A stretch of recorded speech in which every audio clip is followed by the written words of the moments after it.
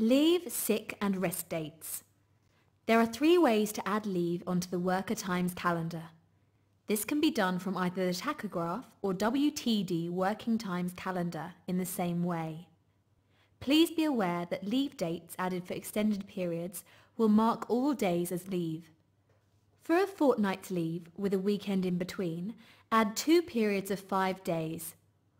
All leave dates added will be counted against working time where they fall within the statutory leave. Select multiple days. To select more than one day for leave, sick or rest to reflect a shift pattern, or to mark a number of weekends as rest days, click on the Select Multiple Days text above the right of the calendar. From the drop-down menu, select the type of leave you wish to add. Click on all the days you wish to change. They will be highlighted yellow.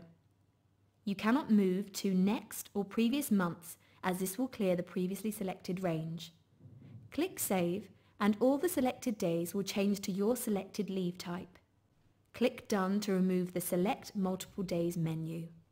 If you wish to remove a range of days, select Clear in the Select Multiple Days and follow the same procedure for adding days.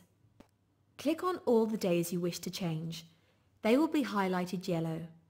You cannot move to the next or previous months as this will clear the previously selected range. Click Save and all the selected days will change to your selected leave type. Click Done to remove the Select Multiple Days menu.